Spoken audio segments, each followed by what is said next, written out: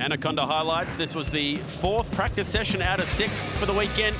And happy to say that this one went green flag from start to finish. 1 hour of vital practice, and a lot of talk about this session finishing with some Boost Mobile qualifying simulations to get a bit of an idea as to who's got the grip. Thomas Randall, he was struggling for grip at the bottom of the chase down there with both those front tyres locked up and squealing for mercy.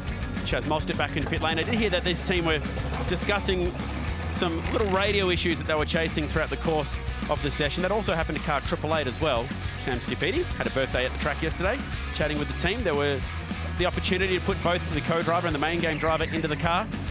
Ripper effort from Matt Stone Racing to fix not 1 but 2 cars in between those very short gaps in the practice sessions. There's a lot of back slapping and hand clapping going on down there, rightfully so. But those cars are still a little bit wonky out on the racetrack. Cam Hill, he was outside the top 20. His teammate Nick Percat back in 23rd. For the Monster Energy team, they were off the road. And James Golding getting nice and close at the top of Reed Park, up against the Amarok signage for James Golding. He spent a little bit of time at the top of the order, but got relegated down to 7th. We did see some green tyre runs at the end. But for Golding, he actually had to back out of his first lap, so needed to go for a second lap to get that, which is probably why the sectors dropped away a little bit for him in sectors 2 and 3. Big moment this one. The Super Cheap Auto car found the fence on the approach to the GR dipper. Whack, that's the moment right there on the left rear. So that's going to send a pretty big shockwave through that car.